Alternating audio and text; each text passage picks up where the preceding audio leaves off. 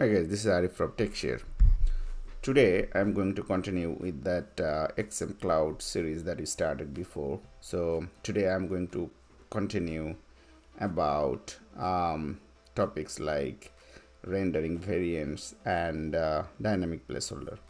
So why I'm talking about these two, because recently I was doing some sort of a conversion kind of work. For example, this website you can see here.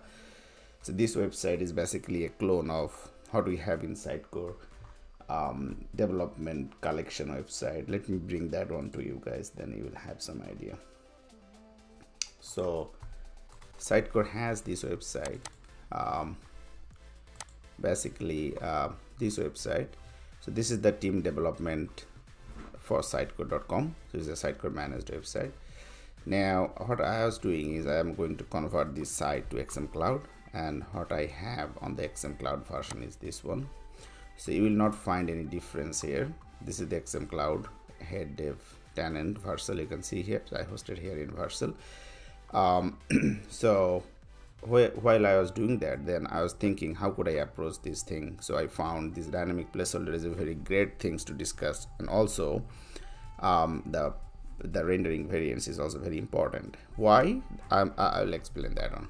But before that, let me bring the experience editor here, and then I'll show you guys how how flexible it is to manage the content here when you are basically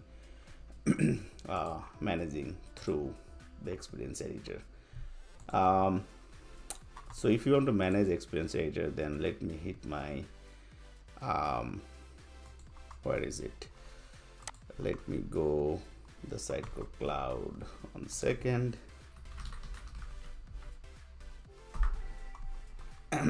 So I'm logging into Sitecore Cloud now, and then here I have this site. Let me bring that one to here quickly. So if I hit that experience editor here, then you will see the experience is literally same in experience editor, and how easy it is to, as a content author, to change anything from here. And here every piece of information is editable. Everything that you see here in this entire homepage, everything is configurable. So how we do that? So for example, if you want to change this one, if you want to change the background image, if you want to change everything from the hero component, if you want to change this link to button, this subheading, and then there is another component, call it 3x3 feature promo, where you have a heading and also this little promo thingy. You can also edit, including all those different icons that you have. And then here as well, there is another promo component. When I am talking about the rendering variants, then you would understand how easy it is. So for example, this promo component has a variant of this Sitecore dev promo, and then if you want to see, for example, the standard promo variant of this, then you would see, then it will basically align in a different way. If you see the other variant that we have here, then it will see it is basically in other way around. So this kind of thing, so they are very, very interesting. For me, it looks like, literally you can so now the icon going to the other side here. So this kind of thing, I mean, this is really, really amazing. And see here in this entire page, the total component I have used around 8 to 10, and 90, not 90, I'd say 80% of those components are controlled through the promo promo component that Sitecore ship as a part of a headless SXA out of the box.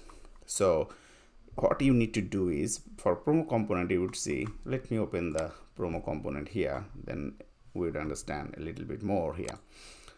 So if you go here in this layout rendering, and then under the feature, we have this headless experience accelerator and paste content, you would see this promo component.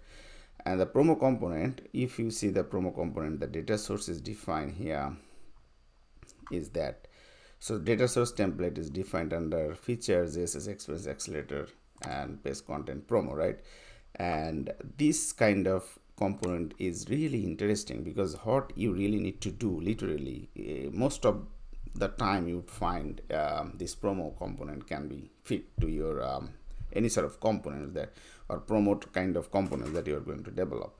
So here under this feature, headless experience accelerator, paste content, and the promo, what I'm going to show you guys is the fields that it has. So you can see here it has different layers of different sort of a field. So we have the promo text, we also have the promo icon, promo link, and then there are the secondary text and text 3, promo icon 2. So yeah, I mean, you can definitely create another promo as required, or you can basically get the idea from here. But what I did is, I utilized this same component, but I needed to develop the variants. Now, the people who are were already using in SXA version, then normally how we create the variants. So we actually go under the presentation, and then we find the rendering variants item here. But here we have the headless variant. Now, rendering variants, what we can do is we can basically create a variant, and we can write our own markup here through the Scriven, or the Sitecore way, like field and things like that. But here you cannot do anything, only you can name it. So what I have here under the promo, you can see I have created 1 2 3 4 5 total, but 4 I have created here. Now, using this 4, we can basically support everything, every sort of components, promo kind of component that I'm going to convert in the existing website. So that's why I did not create more than 4, but 4 is enough for me. And here, how we are going to sort of support the markup. So markup will be supported on the headless solution, not here. What you are going to do here is only define that, okay, I have a promo with this variant, and how we are going to work in the solution of the variant is here. So let me open the promo component here. So under my component, source component, here you would see I have this 1 second, what is going on here? Sorry. Okay, so here you can see I have this promo component here.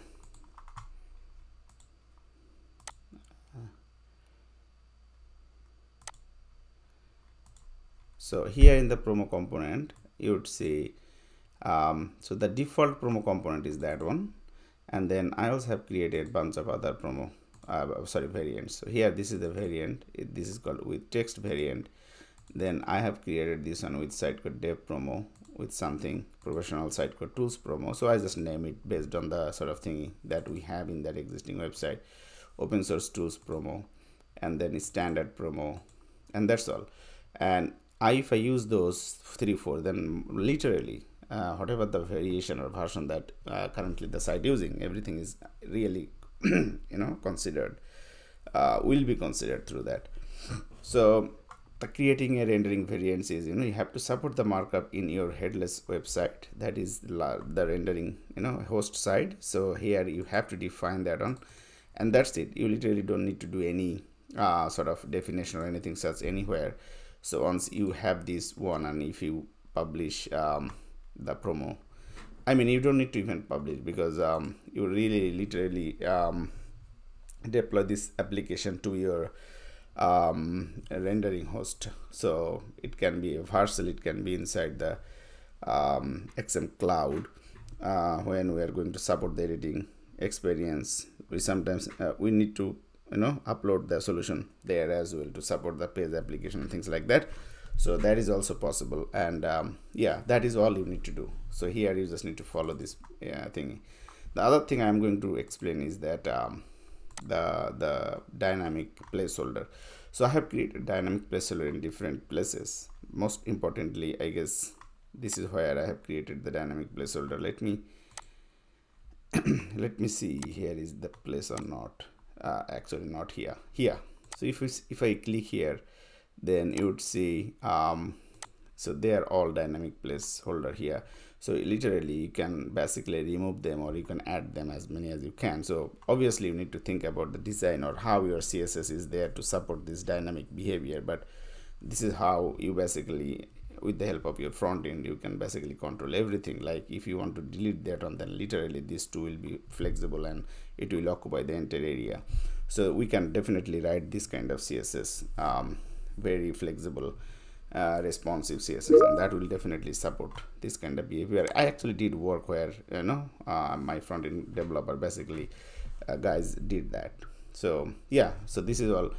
But when you are going to create the dynamic placeholder, so here for example, so I have a containers kind of placeholder where it has a sort of a dynamic placeholder here, and then going forward you can create. So I needed to create two components basically. One is that parent component, and another one is this child component, and child component can grow based on the dynamic placeholder, and as many times as you create through the dynamic placeholder. So if I want to show you that one, so this is basically that container component that I have created, and in that container component you will see there is a placeholder here, and this placeholder basically you need to define the placeholder key, which is SC feature, and very important, because once you have this SC feature definition defined in the Sitecore, then only it will start working, otherwise it will not work. So how you are going to define that on, that is also very tricky. What you need to do is you need to go to this placeholder settings, and I have created here, and then here I have this feature where I have this SC feature and this part. So remember guys, this is very important, you have to use this kind of syntax. So you can name it anything, then dash, and then important thing is this curly bracket and star, because that's how Sitecore knows that that this is a dynamic placeholder, and it will start that sort of automatic numbering. I guess the other thing very important when you are using dynamic placeholder is once so you have a dynamic I have a dynamic placeholder under this 3x3 feature promo container. So if you go in the rendering, in that project and rendering, under my rendering directory here, so let me go here in the project. So here 3x3 promo container, this is very important guys.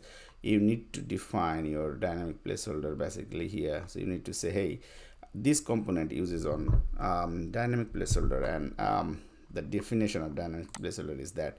So that actually I copied from here. So under my project directory of the placeholder settings, I have created that one I showed you before. So I just needed to drag this one here, and this is how the component itself will recognize, okay, this placeholder. So it basically injects that renderings inside the it injects the placeholder component inside your component, and that way Sitecore will allow you or render a placeholder area for you, so that user can add that dynamic component in there.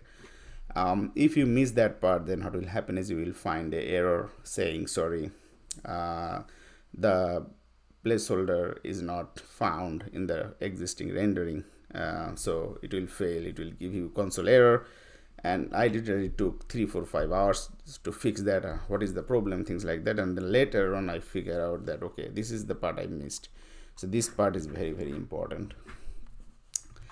I guess the other thing about dynamic placeholder is, since we are using SX headless, right? So when you are doing the SX sort of development, then this presentation path is very important, especially all those different items and components. For example, here I have this page design and partial design, and I also have this home page component where I have grouped all those. So I have basically two versions. One version user can basically, or I have created directly in the home page all those components. Another version is you can basically go in your page design content, and you can basically say, hey, home page is home page design. This home is home page design. So this home template, if I change this one through your configure change, and there is a home template I also created, but right now it is using page template, that's why it is not using that one, but there is a home template as well. So if I use that one, then basically the entire design will change. So it will not take that rendering from the presentation details, but the SX page design and partial designs. So this is very important. So there are some drawbacks and things like that when you are using SX here page design, because the editing facility is not that easy. So you cannot do editing directly on the home page. You actually need to go here and edit. That is only the drawback I found. The other thing is whenever you create these partial designs, right? Sorry. And then this is very important because partial design has a signature. So when you create the partial design, then you might not find this problem at all, because Sitecore will automatically create a signature for you here in the partial design. So for example, this dev promo, there is, see, this partial design was automatically created, and this dev promo and Sitecore basically added this extra one SX dash. Very, very important, guys, because that is automatically be created when you create this component partial design here, and then you will see your component is resolved and working fine. But what if you are going from a old Sitecore version and you just converted or upgraded your Sitecore version? Then that time, you know, you might not find those different components, but you need to create that one by yourself. And then just keep in mind that whenever there are partial designs, make sure you're using this signature with the SX prefix, SX dash prefix. If you don't do that, then your component will not be resolved. Means you will get a message saying, sorry, your component was not implemented in the front end side. This is my learning.